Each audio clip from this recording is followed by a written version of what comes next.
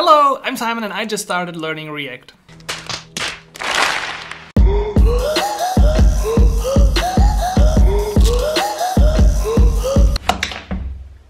What's up, Simonics, and welcome back to episode number 5 of the Developer Logbook. I made a complete 180 with my mindset. If you compare it to last month, where I was kinda sad about all the things that didn't work for me, it's just not what I wanted it to be, and it just feels not right at this time. I now turned this around after some good conversations with Simon, I'm also doing the podcast with Simon, but more on that later, about the business that he had in the past, and that got me thinking that I could actually just enjoy the things that I currently have without worrying about what I could change or what I could do different in the future. Instead of being upset about not finding any new ideas, I completely embraced the creator life this month. This means I also created a lot of short form content for Instagram Reels, for TikTok. Yes, you heard that right, also for TikTok. And I just enjoyed creating these things. I even gave YouTube Shorts a try. I never watched a short in my life, but I think YouTube Shorts are also a nice way to interact with the community. So for all this, there's no real end goal. I just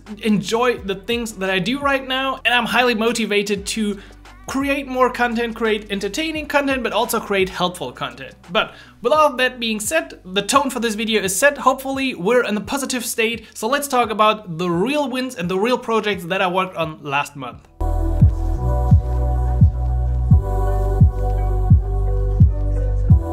Okay, some months I feel like I just created a lot of content, and this month there are like 5 or 6 big items on my list that I actually accomplished, so I'm actually quite happy. So number 1 on the list is I released a game. You can find it both on iOS and Android. It is called Crossing Numbers.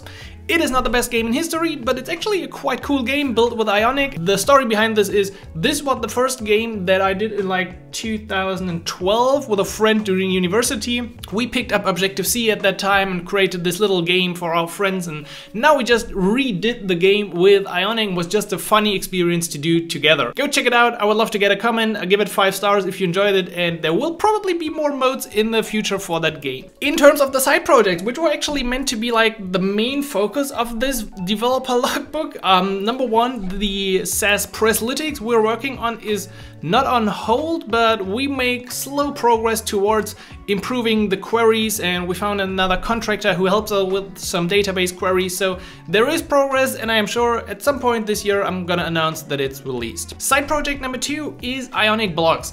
You know, the project I said is dead, and then I started it again, and it's actually quite healthy right now. I made a lot of progress, especially because I hired a contractor who creates some of the templates for Ionic Blocks, which means although I have a lot of work to do right now on all the other projects, the project is making progress. Yes, this is of course a paid job and I'm paying for those templates, but I hope that in the end this will work out when I finally open Ionic Blocks to the whole Ionic community. By the way, you can of course already check it out, ionicblocks.com. There's a little preview, and you can also sign up for the pre-launch list. I don't know exactly if I mentioned this last month, but I am now officially the co-host of the All the Code podcast. So we already talked about learning React or getting into Web3 and these kind of topics that are relevant and interesting for developers. We talked about side hustle ideas.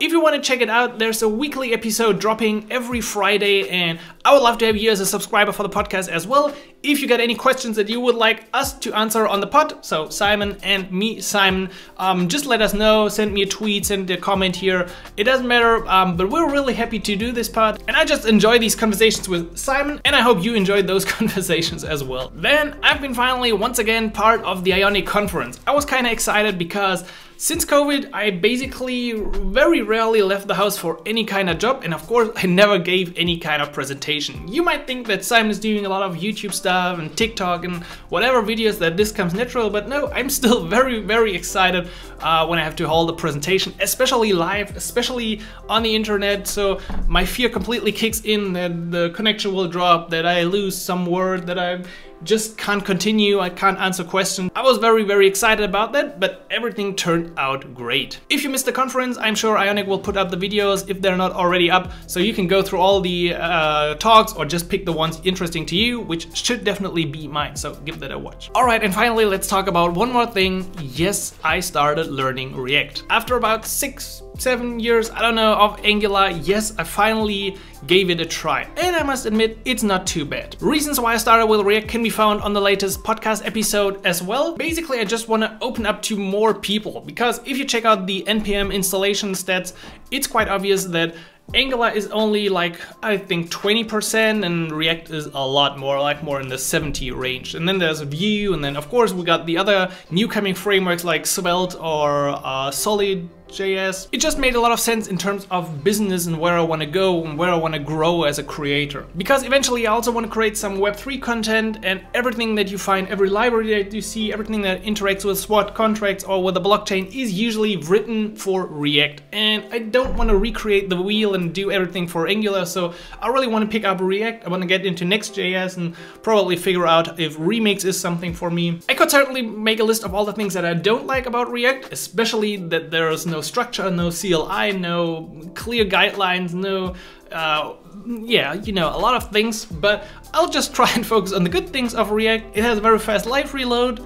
It's actually cool to program in React. The hooks, I kind of like the hooks, although I don't know if they have been to use or not. So there are a lot of things that I still need to figure out, but once I've done that, I hope that I can create some content around React as well. All of this doesn't mean that I give up on the idea of microservices and the focus of this developer logbook, but this logbook was always meant to share the progress and the thought concepts behind all the things that I do. So hopefully you could already follow that, and I'm actually also still working on one microservice, which is Ionic blocks. So that is my focus right now, and besides that, I just want to try and be a good creator for the community.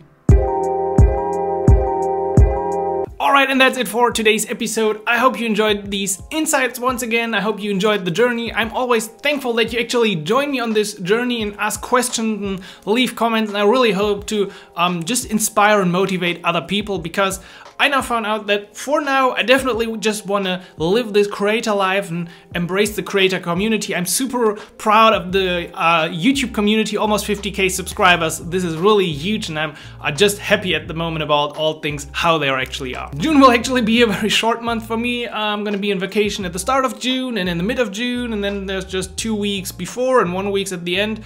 But I have big plans for June, so I really hope that at the end of June I'm gonna release the beta of Ionic blocks. I've been working on this for quite some time. There are a lot of templates included by now, and I just need to figure out a few last things and create all the subscription stuff. But I really hope that I can finally ship at least one microservice this year, and then I can hopefully also share some interesting stats about this new project. Besides that, I've just planned a lot of content. There will be more Angular focused content in June, and I've also hoped that I will be finally able to create some React content in June after my vacation. So I'm just gonna learn a bit more, and then I hopefully create some material around Ionic React or just React in general. Again, thanks for joining me on this journey. I hope you had a great May as well, and I also hope that you're gonna have a successful June. If you got any questions about things I do or just want an advice, leave a comment and I'm happy to join the conversation. So long, your Captain Ionic.